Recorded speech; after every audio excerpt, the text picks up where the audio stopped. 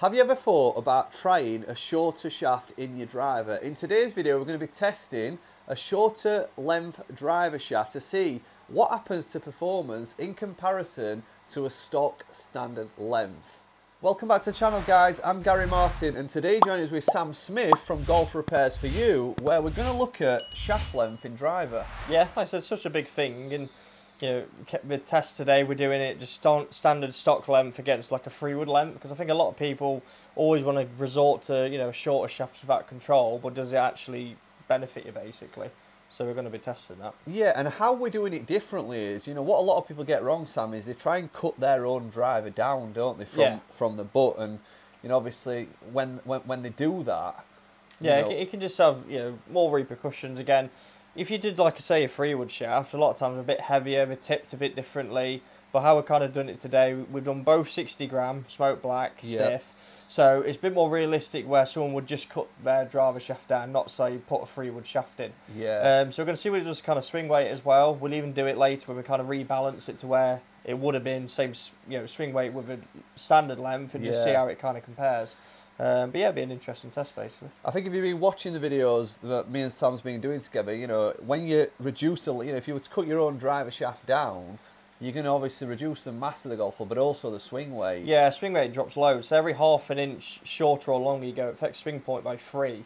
So freewood shaft's obviously a fair bit shorter than driver. So yeah, I expect to see in a minute when we put up a swing weight scale to be a lot lighter. Yeah. And it just, again, that's what someone would do normally. Yeah. And then it's then get it reweighted, and like I said, take it to someone like myself and see what it then can do to get your performance as good as it can be. So for this test day, are we going to swing weight the club so they're the same swing I think weight? first we'll do it as you would, without any alterations, like I think any normal kind of customer would. Yeah. Thinking it wouldn't have any repercussions, and then we'll reweight at the end. And do it our master fits like yourself yes, would do it. and like I said, I'll reweight it, and then we'll see what that does to performance, if it's any better. Right, cool. Yeah, so we're going to be using the new PXG Black Ops driver as well for this test, 10.5 degree. It's a bit easier to kind of do all the weighting compared to, say, Gary's driver. Right, so, yeah, I mean, like shaft length wise, let's have a measure. Very different, I'd say. It looks to me like they're about 2-inch difference in length. I'd say it's about 2 inches, which is about, we measure from a 4, so 1.75 inches. We measure from where the 4 is, so yeah, a fair amount shorter. Like so, that's going to make the swing weight, you know, drop massively.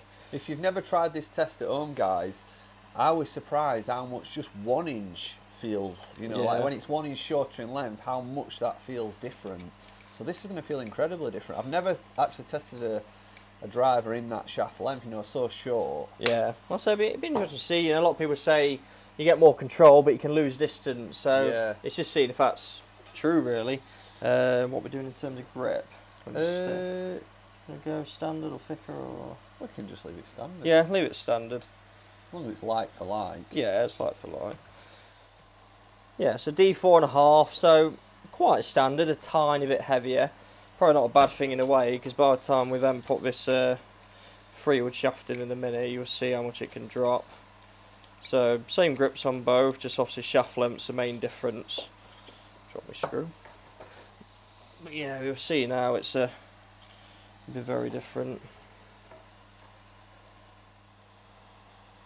Yeah, so yeah, just basically C5. So yeah, it's dropped nearly 10 points, which is loads. That's insane. And that's the thing, that's what people would kind of normally do at home, thinking it's not going to make a huge difference doing it. But like I said, it completely throws the balance They're trying to get more control, and all they're going to get is probably a snap hook. Yeah, like I said, obviously, again, yeah, generally when you go shorty, you know, it can affect your release. So it'd be interesting to see what it does to dispersion. Like I said, we'll try the standard length first as like a baseline. Yeah. But yeah, like I said, be very interesting to see what it does to kind of, you know, distance, and is the dispersion any better by going shorter? I wouldn't suspect that you're fitting many people through a freewood length shaft in the No, driver. I've never done it. I think the shortest I've gone is about 44.5 playing length, which is an inch shorter. It's not something that people like request, because I don't think there's enough on the internet about the performance that, you know, gains or losses. Yeah. Because I think when I've seen videos on YouTube, it's all been how you do it from home. No one's ever actually done it how we're going to do it today. Yeah, like I said, I think... And swing weight it correctly. Yeah, I think a lot of times, like I said, people would just kind of Again, I think there's no kind of repercussions from doing it, but it can definitely make a difference. I think when it's reweighted, it will be very different. Yeah. But yeah, I'm keen to see how it's going to pan out. So yeah, give that a go, Gary.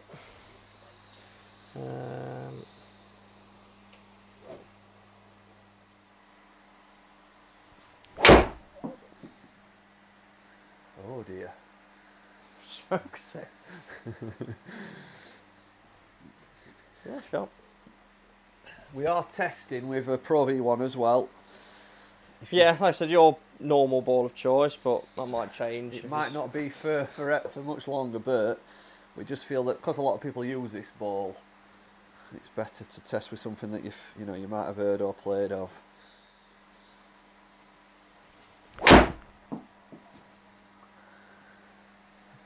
Ripping it.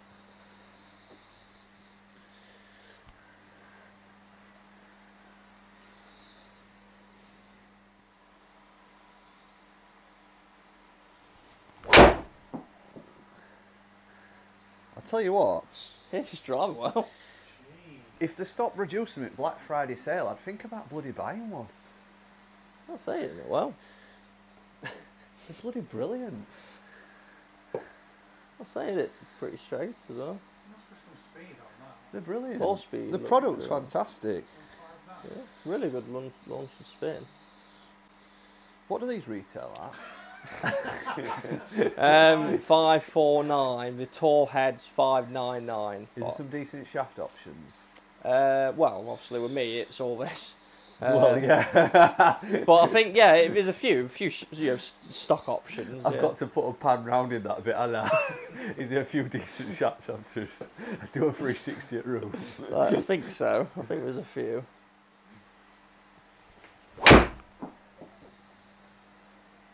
It's hanging on.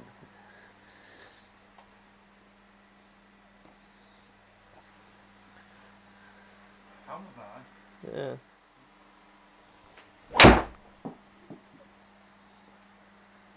So you've hit 5. Great What will you job. do with guys want it? Do you take part exchanges? First impressions. First impressions. It's like having a wand. I do feel in control. And I've said this before on camera. If you're new to the channel, I've said when I pick like junior clubs up and ladies clubs, I always feel like I can do whatever I want with it. I feel so in control with a short shaft. That's what she said.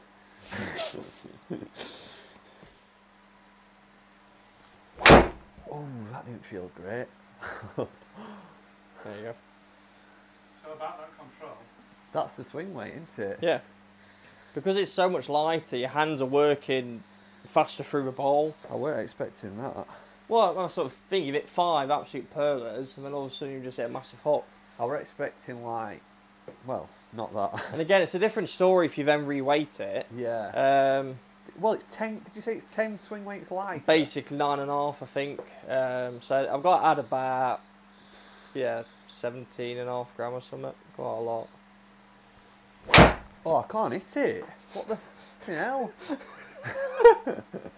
Consistent, they're next to each other. Jesus. But this is a problem. This is what people would normally do. People would not think, I need to reweight the head or anything like that. I mean, we'll just cut it down. And obviously, as soon as you cut it down, it's never the same. Even if you extended it again, it's never the same. Because you've got to put a 2-inch extension in. So it's like you just ruin your shaft, basically. Oh my God. I don't know what to say here. I can't really start manipulating it, can I? Oh, it's going to Well, no, that's not. Again, you're meant to be going shorter for the control, and you've done completely opposite. Do I need to hit another 2? Hit another 2 just to make sure, but I think. try and get one straight. I mean, I can try and manipulate it, but that's defeating I think it's defeating the object. object. You know, it's designed to gain more control by swinging as you would. I'm not swinging as I want it. Well, Yeah, it's a ball speed still. Just it will quit. be because you're shutting the face down.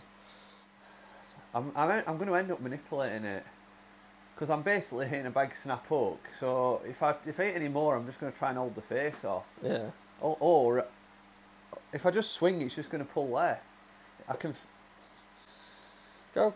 I'm Finish for 5, I think. Shall I just try and swing? Yeah, just swing like you want to swing. It looks ridiculous. It looks like I'm trying to do this snap up, but I'm not. If I swing normal, it's just, that's it. That's all you're going to get. It's very consistent. It's just very consistently 50 yards. If ever you wanted a demonstration on swing weight. That's, yeah. Sam, I'm not hitting another one. Well, yeah, that's fine.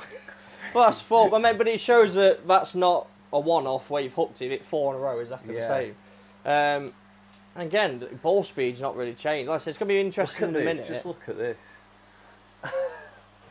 That is consistency at its worst. Well, that just shows you go lighter, your hands just turn over more. But like I said, it's going to be interesting in a minute if you get it re-weighted to the same swing weight, and you know the odds are the ball striking is going to be way better, a lot straighter. But that's when you think, is the distance going to be there? If anyone's ever questioned whether fitting really works, I think that just shows you everything you need to know. Yeah, you hit 5 drives standard length, great. You know, you didn't miss a shot. I'm going to say something here as well, guys, which I've never said before. Until I met Sam, I have had probably 100 fittings and never once has anybody discussed swing weight. Yeah. And look at what happens if your swing weight's not measured for you. Yeah.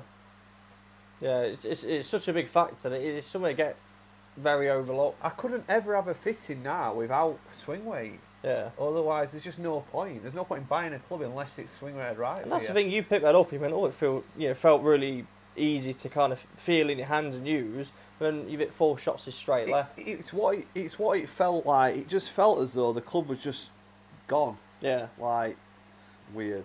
Yeah, like I said, it was just flipped my hat. It was flipping my hands over. I think if we look at data now and then we'll re-weight it Yeah. and then we'll bring the data in again. Like I said, there's no shots to kind of take out.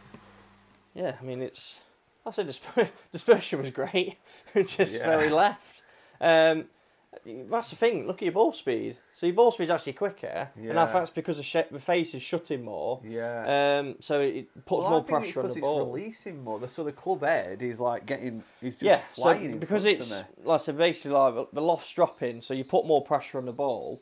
I felt as it was literally getting here, and then it was just that's exactly what it was like, because there's not enough weight in the kind of club. So all of a sudden your launch drops massively, your spin drops massively. Like I said, the deviations are good. There's no doubt that it's doing a repetitive thing. But again, side angle, before you started 2.3 degrees left, now it's 6.7. I'll tell you what, slicers, anyone who slices the ball, come and see Sam for a shorter shaft. Yeah, that's the thing. It's finding different ways. Again, everyone reacts to it in a different way. You know, someone else could pick that up and not really feel any difference. Yeah. And it's just finding something that, you react to in a good way and a bad way. And like I said, narrowing it down.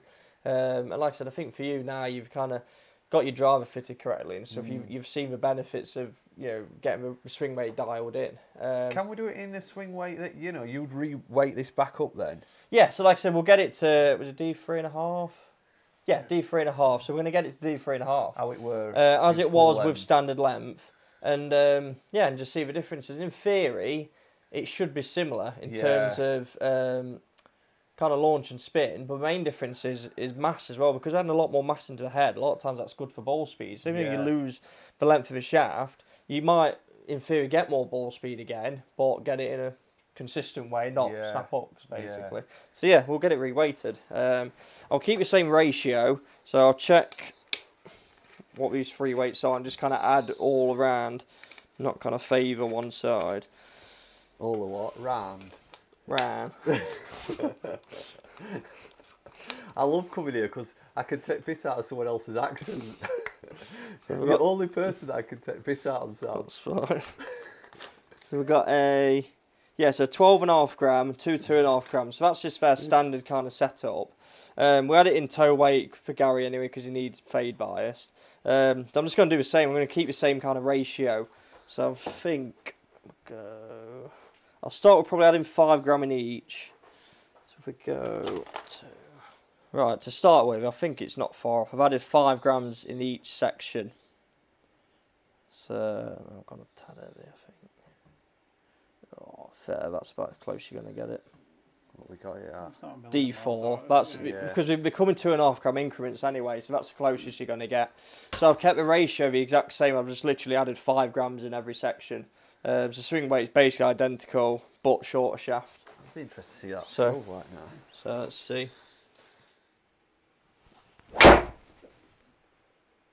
Yeah, Back There you to go. normal. exactly.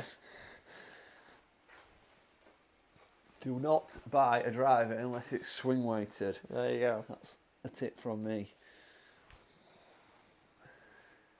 It's crazy, isn't it?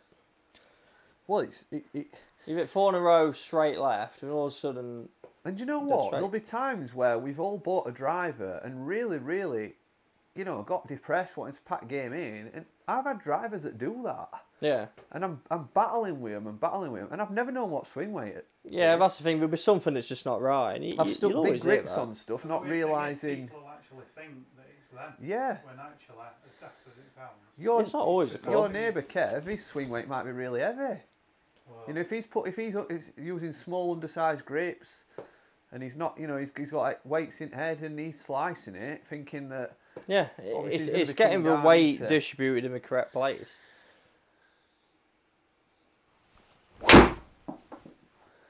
I mean, it's just chalk and cheese. Oh, so we've cured the dispersion, but then we need to see what it does to the other ball data. Do I feel any more control over the standard shaft? I'd say at the minute, I'm going to say no. Yeah, Because I think I felt so comfortable anyway with standard in this Yeah. driver. I think because we know you've weighted it kind of for me, haven't you? yeah. That Yeah, like I say, it's a tad bit lighter than what you normally do, but for this purpose, we've kept it the same swing it weight. certainly feels better than that light one. Yeah, exactly.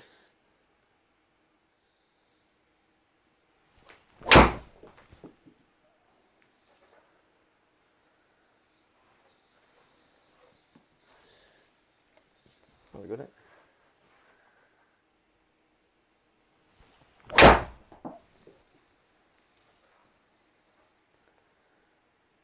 Yeah, it just shows you with you get a club reweighted, your ball flight can Yeah. just change instantly.